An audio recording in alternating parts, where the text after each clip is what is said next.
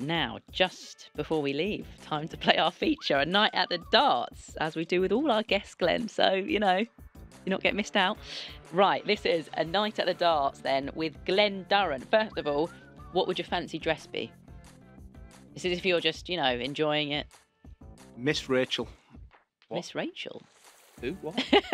You don't know Miss Rachel? Say it again. What are you? That's all I'm watching these days. I'm a granddad now.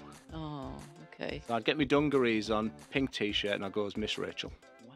Are we going to have to Google that after or something? Do you, no, you know. you don't know. I'm sorry. I don't know. no. Fair enough. You're too young. I'm And too we- young. no, we're Obviously too- not too old, surely. You're too young because you've got to be a granddad to be Right. what? Ah, right, yeah. Or be like Right. 1 year old. Yeah. Would you be sat at a table or in stands? Table. Yeah, nice and comfy. Which two players, past or present, are you watching and why? Jockey Wilson, Mhm. because of 1989 factor for me, and Phil Taylor. Yeah, just amazing. Phil Taylor, Jockey Wilson. Quality. I'd have put 50p on that being Jockey Wilson annihilating Chris Dobie. I haven't even got to Edgar yet, have I? So,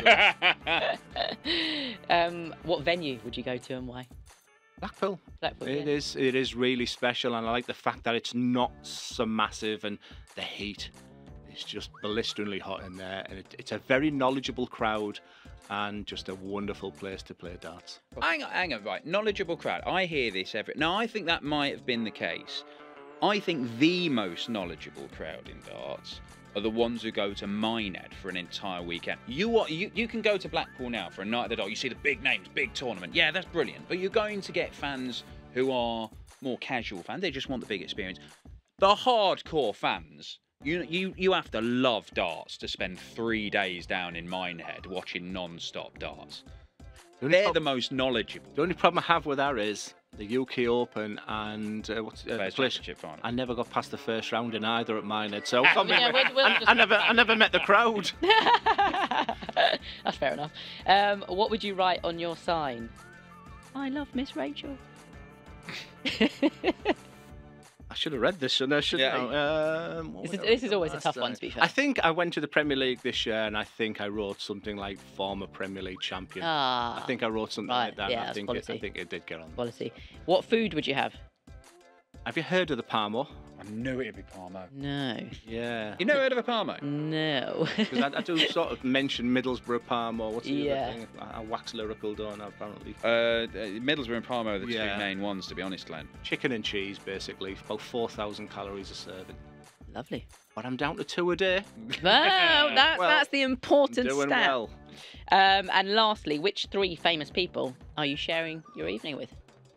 I've only been starstruck once. I'm going to go with Ronnie O'Sullivan. Ah, cool. I dropped my bag and Oh gosh. was just rubbish. And said Muhammad Ali. I'm a huge boxing fan, Okay. and I'm going to go for a game of billiards, and it's called Dave Corsier. Because billiards was my first sport. Yeah. Teesside have produced many, many world champions. It's not recognised.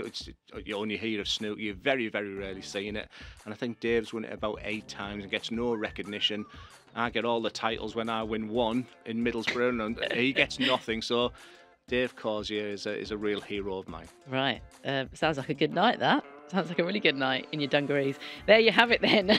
Yeah, you're You are, children's TV character when you meet Muhammad Ali for the first time. What are you doing? I've learned something about preparation. I didn't get and I think I might regret Miss Rachel for a long, long time.